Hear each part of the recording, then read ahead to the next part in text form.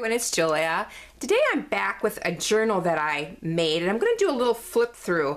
I had a gal custom order a journal, and it's almost easier for me to make more than one. They're so time consuming that I can just get more than one made, I'll do it. And so this is the one that I sent hers off to her, and this is the one that's going in my shop. My journals are made using white denim that I paint. And I use the color burst on this. I did recently a video on color burst on fabric, and I'll link that up on top so you can kind of see how I do that. It just is a nice, it's just the denim works just beautifully on a journal cover. It's substantial or feels really nice. I do have it all finished off, so there's no raw edges.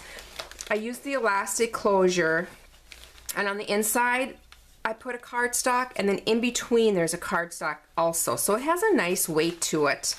I decorate the front with a tag that has been sewn on with laces and a little bit of a fabric collage, and then of course I add a lot of my free motion stitching on the book cover itself. Well, first of all, it measures 5.5 by 8.5, and there's 2 signatures in it with the elastic. And how I like to do my journals is I don't bind it. I just slide the pages underneath the elastic. So it's easy for you to take those pages out, to move them around, to paint on them, or stamp on them, or do whatever you want to do with them. You can take them to the sewing machine and sew on them, and then you can slide them back in the order or the area where what you want. Also, another nice thing is you can add to it. You can take out, once this journal is complete, you can completely just store it and you can get all new pages. Also, the traveler's notebook size would fit in this.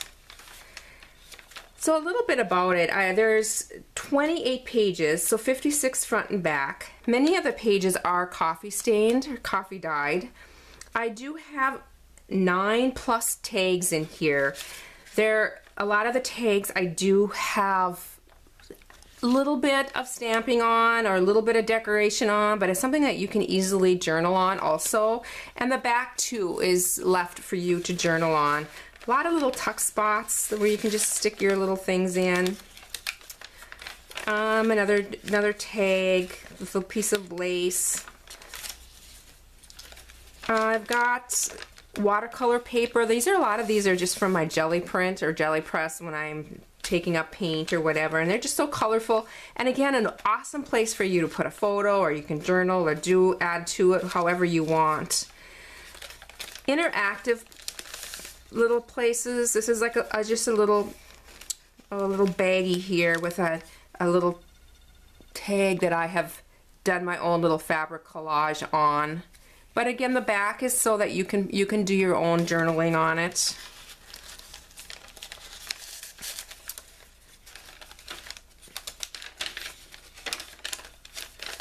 Here's one of my watercolor flowers, just to add a little bit of a detail to the page. But I wanted to talk about the paper clips. I have 2 of these paper clips in here.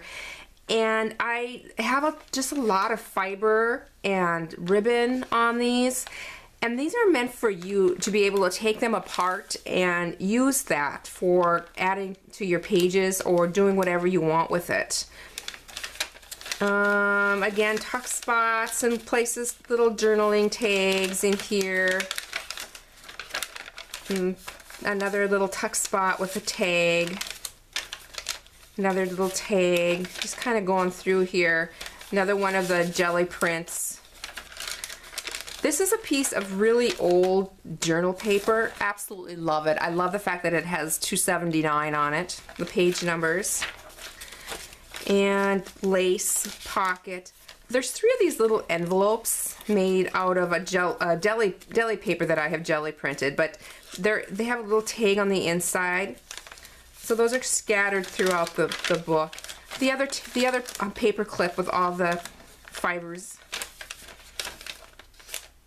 Another one of those little envelopes, and another tag. And again, envelope, tag. Another tag.